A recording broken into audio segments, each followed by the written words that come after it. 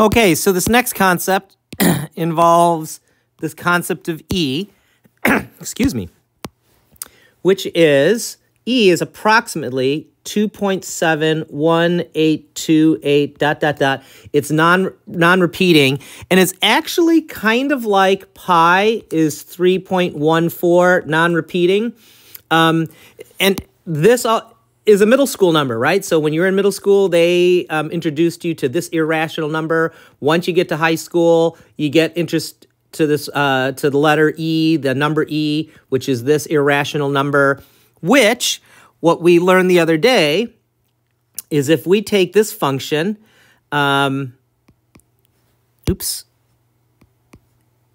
of x is equal to 1 plus 1 over x to the x power, right? As x approaches infinity, right? And this was when we put in bigger numbers for x.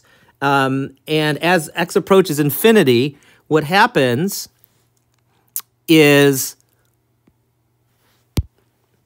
1 plus 1 over x to the x approaches the number E.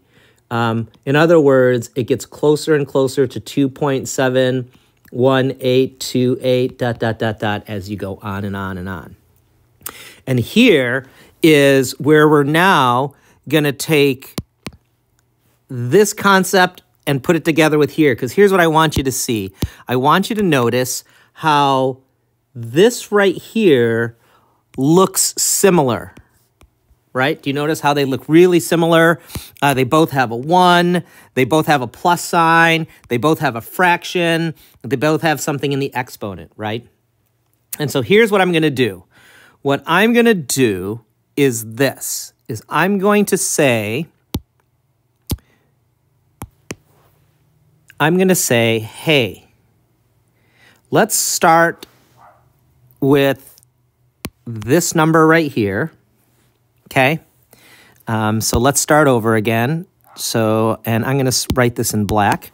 A of t is equal to a naught, the initial value, plus 1 plus the interest rate, divided by the number of times compounded times the number of times, or to the power of the number of times compounded times t. Then here is the trick. So how do I integrate this with this to get to this? This is pretty slick. So the first thing I'm